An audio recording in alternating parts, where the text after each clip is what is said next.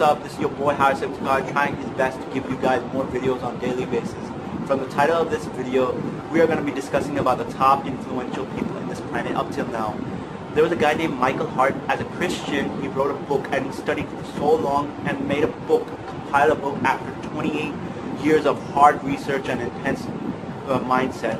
He made a book about the 100 most influential people in the world till now. And we might be wondering who is going to be the number one.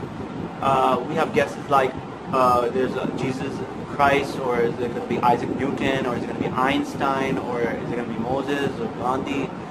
So Isaac Newton was the second in the list, and Jesus Christ, according to Michael Hart, was third in the list, and Moses and Gandhi in the list wasn't even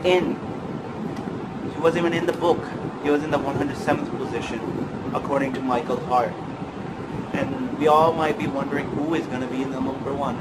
And surprise, surprise, it's the only one and only Hazrat Muhammad sallallahu alaihi wasallam.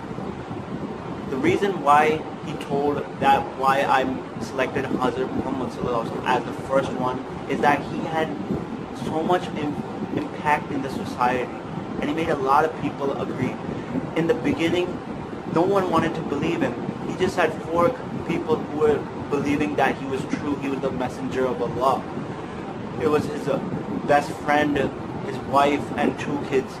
And then after 1400 years, now we have more than 1.5 Arab Muslims, and they're just following that same religion that has been told previously, according to Muhammad sallallahu alaihi wasallam, peace be upon him. So that's just amazing. And this 1.5 million Arab people is not only the end, it's just keep on continuing and keep on growing.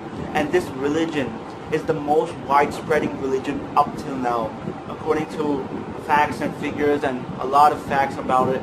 So we must be blessed that our religion is true, and we're not the only ones that are just Muslims. There's so many around the world, and they're not fooled that they're just telling a lie and not believing into a lie, because it's tricked, and that's why we are in the right path. So alhamdulillah, we're all praised to be Muslims, and I hope you guys enjoyed this video, and I want everyone to subscribe to my YouTube channel for more and more updated videos, and thanks again.